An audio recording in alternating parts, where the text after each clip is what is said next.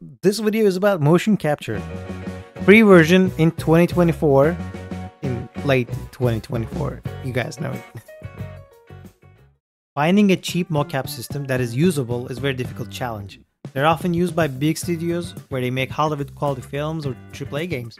As an indie guy who's doing films and sometimes games, I cannot afford them. Don't get me wrong, those systems are great. They can capture anything. I have even tested an Xsense NVM link suit before, but just, the price is this.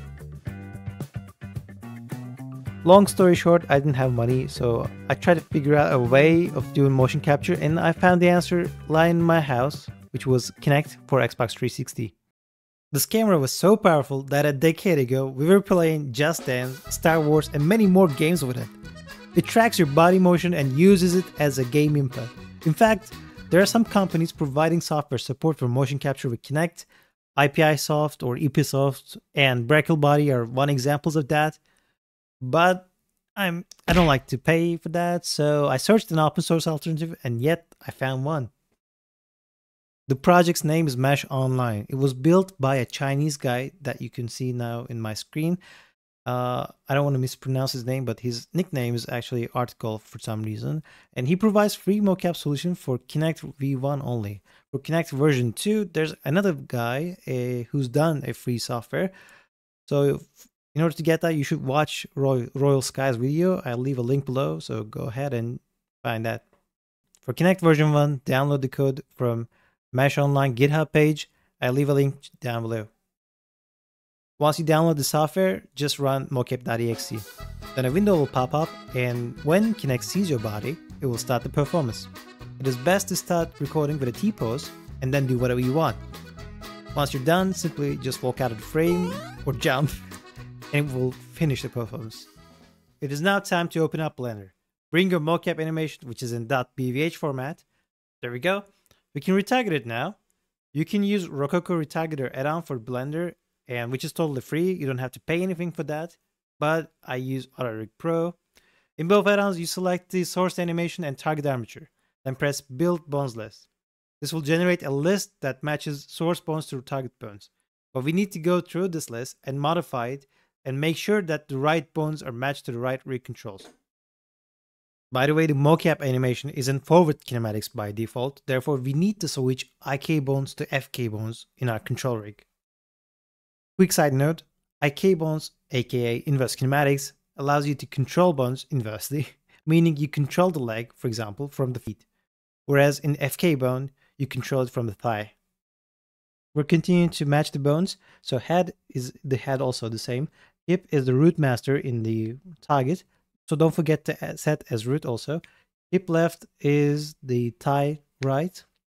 Hip right is the thigh left. I don't know why. The naming convention can be different, but go through each of the bones and put your character and the source armature in the pose mode, and so that way you'll see the matching bones better. Once you finish your bone matching, just press retarget, and voila, you officially have transferred your mocap animation onto your character. Congratulations on that. You might notice that our motion is pretty jittery. We need to fix this. So select your rig and go to pose mode, then select all the rig controls by pressing A, and open Blender's graph editor. Here, simply press Alt-O, and this will apply a jitter removal filter.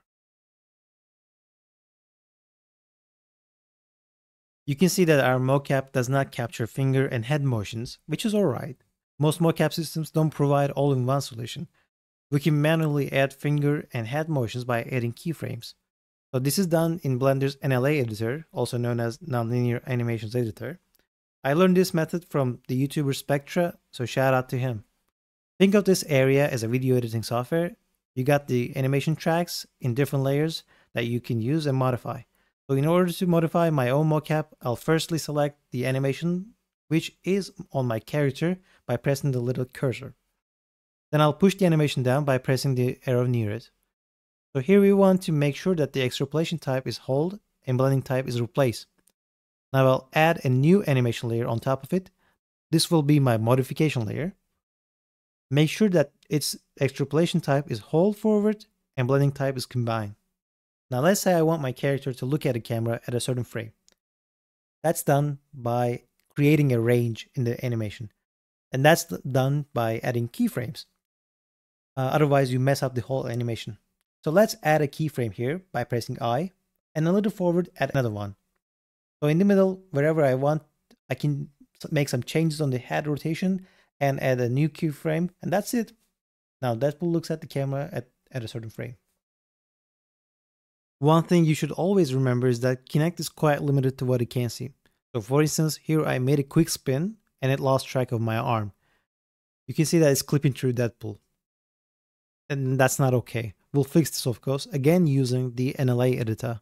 Select the rig controls that are causing you trouble. In this case, select the whole arm and add a keyframe before the motion went crazy. Add another keyframe right after the problematic region. Turn on auto keying and rotate the arm in order to fix its rotation and position. Since we have created its region of interest, we can modify it however we want. Do it until you're happy with the end result. And now, when the character turns, I see that the other arm also has the same clipping issue. So yeah, I'll have to do the same refinement on that as well. And finally, make sure that the problem is solved. Take a look at your animation from different angles to check possible errors. When you're happy with the end result, you can render out your scene. With that said, guys, we're coming to the end of this video. Thank you very much for watching, and I really appreciate it. And hope to see you guys in the next video. If you happen to like my content, please give me a thumbs up and consider subscribing, maybe you like it. Anyways, thank you and see you in the next video.